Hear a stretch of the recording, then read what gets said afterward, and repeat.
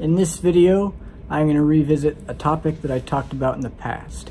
In the past, I made a video called Sticking Spinors in General Relativity, where I explained how to derive the curved Dirac equation and how to couple spinors to the gravity field, despite the fact that there are no finite dimensional spinorial representations of the general covariance group. And there was nothing factually wrong with this video, but I thought the quality could be better. And it's an important video. So what I'm going to do is make a new version. The basic idea of sticking spinors in general relativity is that you can circumvent this problem of there not being a finite dimensional spinorial representation of the general covariance group by sticking flat Lorentz spinors in the tangent space. Because you're dealing with Lorentzian manifolds, the tangent spaces are going to be Minkowski space, and Minkowski space is Lorentz isometric, and the Lorentz group does have finite dimensional spinorial representation. So you can just stick Lorentz spinors in the tangent space at every point on the manifold, the so-called local Lorentz frame. So really the key is just to stick the spinors in the local Lorentz frame, and that bypasses the problem of there not being an obvious way to stick spinors in general relativity. So here follows the math section where I actually explain how to do that. It's somewhat intricate, it turns out. There are no finite dimensional spinorial representations of the gravitational gauge group GL4. This is a problem because it is therefore not obvious how to introduce spinors into general relativity, which is necessary for quantum gravity, on account of the fact that it would be difficult to make a phenomenologically sensible quantum gravity theory that does not include spinors coupled to the gravity field. The solution to this problem is as follows. Consider only one single point on a curved manifold. At exactly just this point, the manifold is exactly approximated by its tangent space at that point.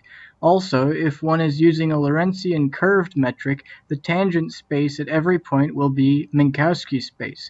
One can then define a field at this point on the curved manifold that is a scalar under GL4 in the curved manifold, but a spinor under O31 in the tangent space. Since the curved manifold at this point and the tangent space at this point are identical, one has just constructed a Lorentz spinor at one point on a curved manifold. One can then construct such an object at any point on the curved manifold. However, each point on the curved manifold has its own independent tangent space in which it can transform under an arbitrary Lorentz group transformation.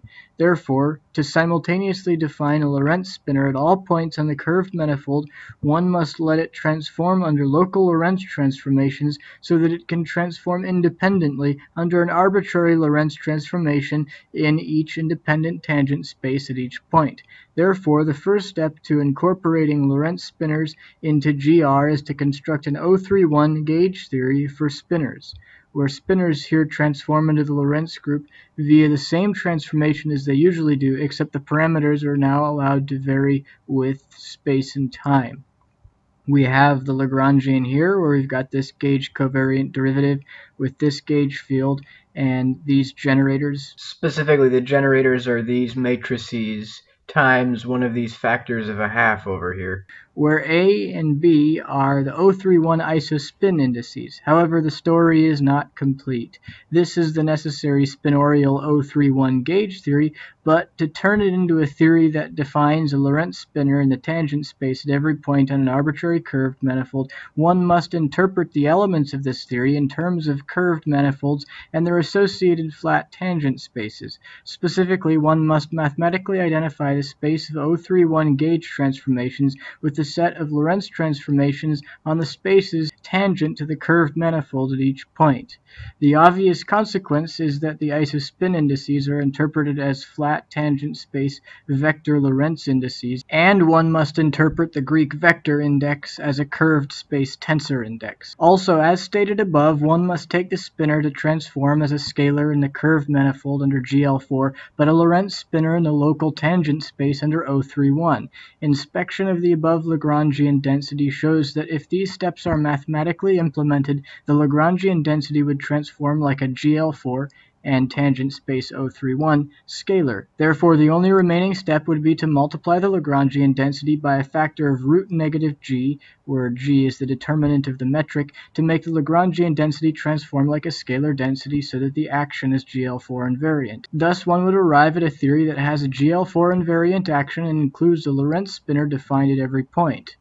To identify the space of 031 gauge transformations with the space tangent to the manifold at each point, one must do three separate things. First, as stated above, one must identify the 031 isospin indices with the tangent space Lorentz vector indices, meaning that they are now interpreted as tangent space Lorentz indices. Second, one must find a way to define an independent set of gamma matrices at each point on the curved manifold which act in the tangent space at that point. And third, one must find a way to relate the spin connection to the geometry of the curved manifold such that a tangent space Lorentz transformation under which the theory must be invariant simply translates to an 031 gauge transformation on the spinor field under which it is already invariant. The first task is easy to take care of. One simply takes the isospin indices to be flat Lorentz vector indices.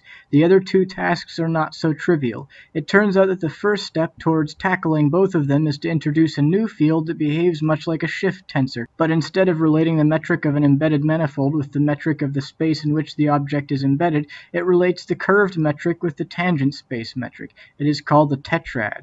From the definition just given in words, one can conclude these relations. Naturally, we have that they shift the indices of the flat tangent space metric to yield the curved metric, and that you can raise and lower the corresponding flat and curved indices on the tetrad with the corresponding metric.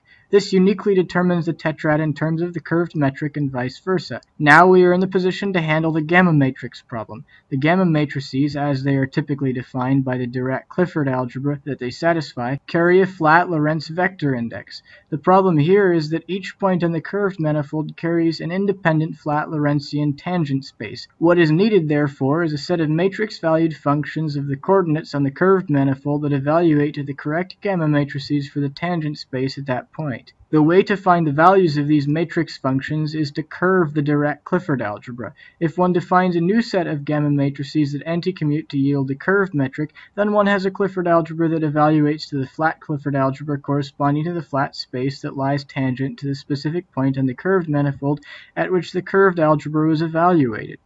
This is because a specific point on the curved manifold and its associated tangent space are identical at that point. One can then solve the curved Clifford algebra for gamma matrix functions that act in the tangent space properly at each point on the manifold. So the curved Dirac-Clifford algebra is just this, as described. The tetrad is relevant here because the solution to this anti-commutation relation can be simply written in terms of the ordinary flat gamma matrices using the tetrad. We see that if we write this particular value for the curved gamma matrices, we get the right answer. These new gamma matrices are fittingly called the curved gamma matrices.